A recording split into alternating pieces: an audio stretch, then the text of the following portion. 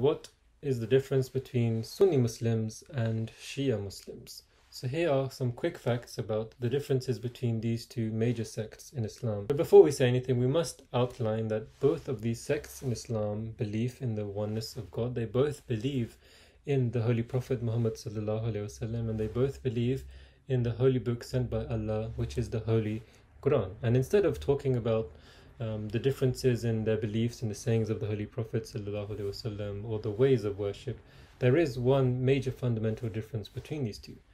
And that is that the Shias believe that Shiaism started during the time of the Holy Prophet ﷺ, where upon his demise he appointed Hazrat Ali radiallahu anhu as the next rightly guided Khalifa.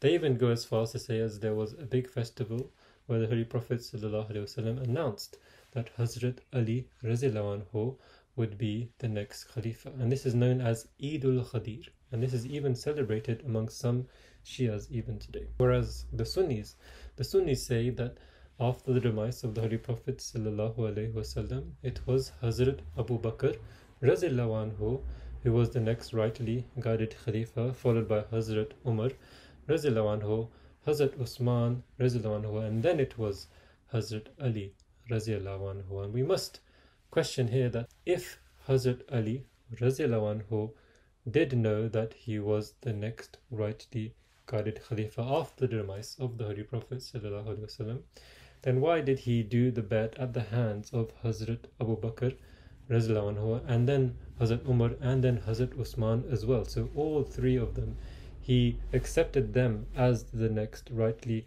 guided Khulafa.